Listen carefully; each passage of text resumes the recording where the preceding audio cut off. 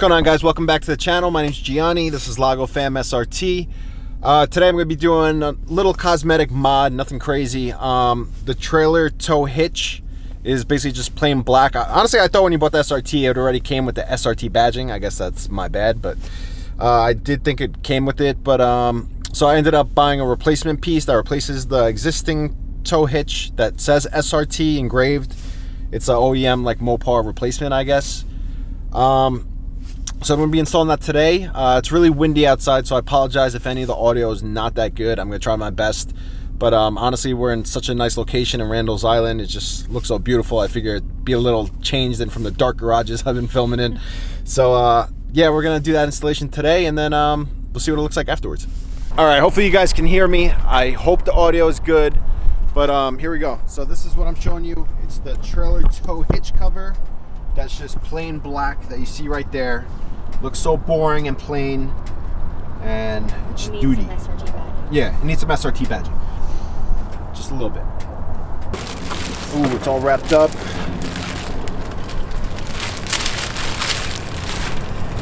Ooh, I'm excited. Hopefully it looks good. Ooh, look at that. Yeah, that's so it's just a little subtle, you know. All right, so we take out these push clips. Hopefully you can see them over here. Yikes. Right, where the hell is it? Oh, wait. Right here. Yeah. So basically just turn it. There you go, it pops right out. Alright. Let's see if I can get this one. This one's broken, so this one might be a little tough. Let's see. Oh my god, this thing's so dirty. Car needs a car wash. Baby, you get a car wash every week. You can't. Oh my god, this thing won't turn.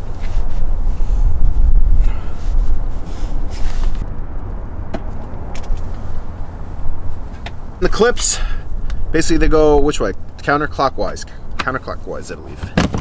This part just pops out, nice and easy. So it actually took me a while to get these push pins, because these ones, if I took them out, they'd probably break.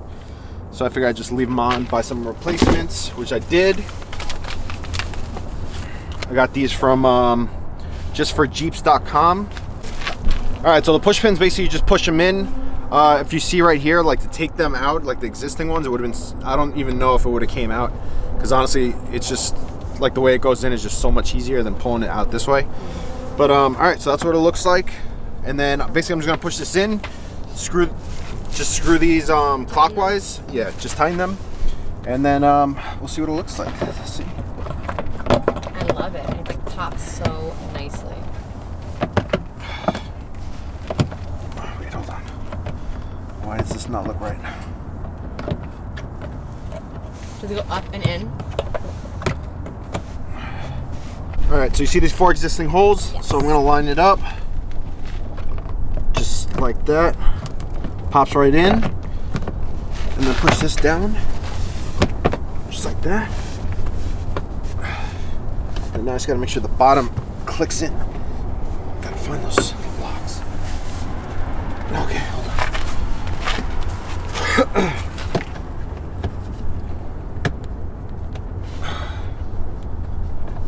Why is this not going in now? Oops. Right here, I just lock into the place where you took out the other clips, and basically just turn it. That's it. Just turn it like that to the right, just like that. Turn it, and then I'll turn this one.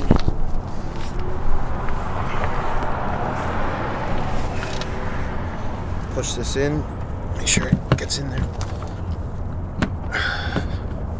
This one doesn't want to go in for some reason.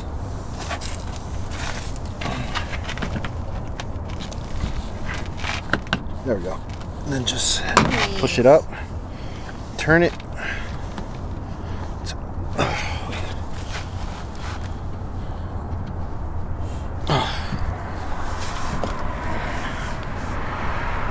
Wait, why won't this turn?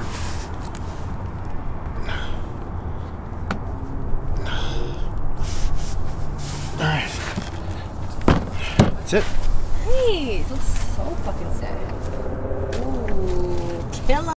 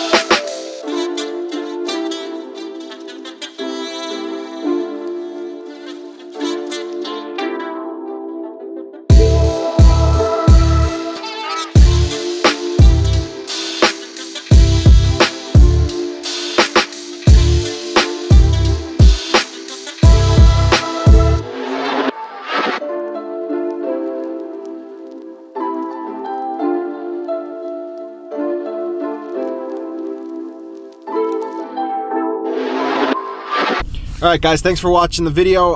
It was really easy. I apologize for the wind, but honestly, like, you'll feel it. Those little push, like, screws or pins, whatever. I guess it's like a push pin. Honestly, you just turn it, you'll feel it just loosen up. You take the old cover off, then you just slap the new one on, just line it up with the new screws. Once you put them in, you'll just basically lock it into the same place that like the old cover was at. You just turn it clockwise. I think it was clockwise.